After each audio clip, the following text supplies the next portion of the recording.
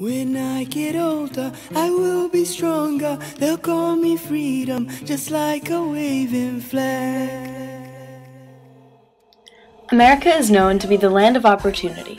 People from all over the world have migrated here in search of a new life. Immigration began as early as the 17th and 18th centuries and still continues to present day. The Irish make up a huge portion of those who have migrated to America. In fact, by the 1840s, the Irish accounted for nearly half of all immigrants in the United States. The Great Famine in 1845 was the main cause for the sudden fleet to America. The famine was a period of mass starvation and disease. Families that were struggling in Ireland moved to America in hope for success. Ellis Island was the passageway into America for many. After the long journey, the stop in New York was required to enter the country. The federal government took control of immigration by creating an inspection site that each individual had to pass in order to enter the country. The immigrants were tested on their health and intelligence, and, unfortunately, many didn't pass and were immediately sent home.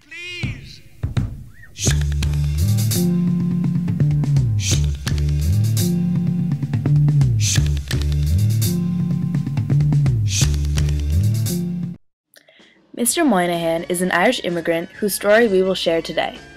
Although Mr. Moynihan did not experience the famine or Ellis Island, he had other reasons to migrate to America.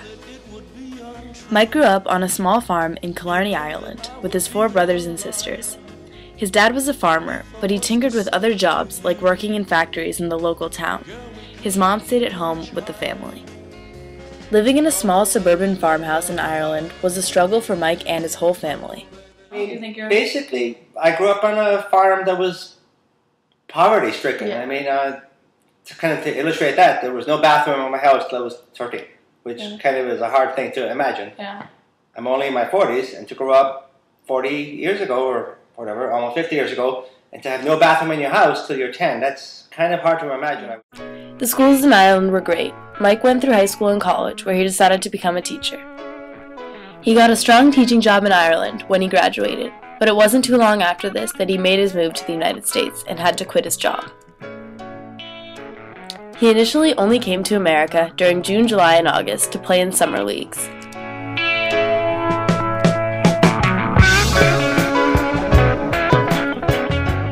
I was playing almost professional sports in Ireland, and as a teacher over there, I got offers from teams in America to come over here and play just for summer leagues.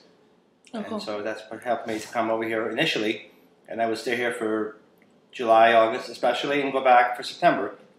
After a few years, then I got a teaching job here in America, so that's what helped me to stay here. He found that America had a lot to offer and was pleased with his choice to move. Perhaps more opportunity, as they say, the land of opportunity, and maybe in life as you mature and get older, better chances to do things that you want to do ultimately. Upon arrival, Mr. Moynihan noticed the immediate differences between America and Ireland.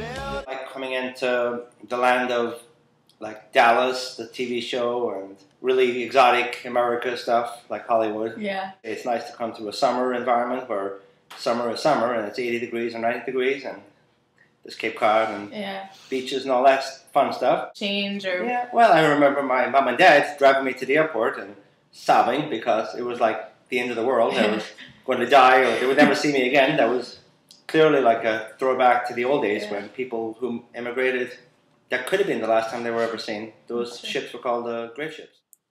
Mr. Moynihan brought a lot of his Irish culture here to America. To this day, he continues to play sports like hurling and Gaelic football. He gets his whole family involved.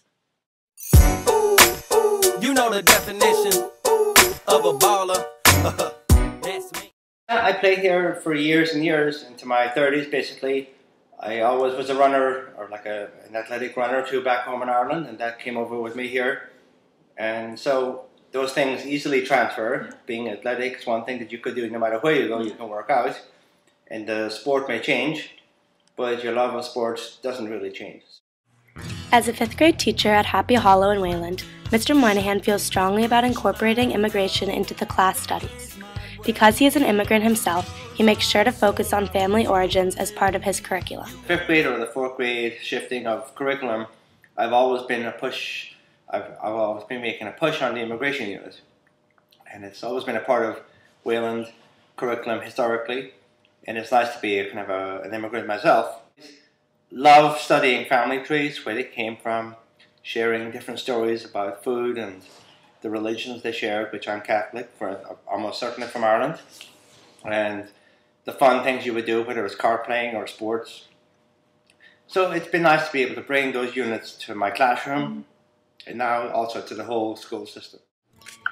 Mr. Moynihan has settled comfortably into the town of Wayland, Massachusetts, and lives with his 3 daughters, Maeve, Michaela, and Siobhan. He is taught at Claypit Hill School and now currently teaches at Happy Hollow. Although he is happily living in America, he takes trips home often to see his family. Mr. Moynihan is an inspiration to most. The fact that he was able to leave everything behind and start a new life in a foreign place takes bravery many don't possess.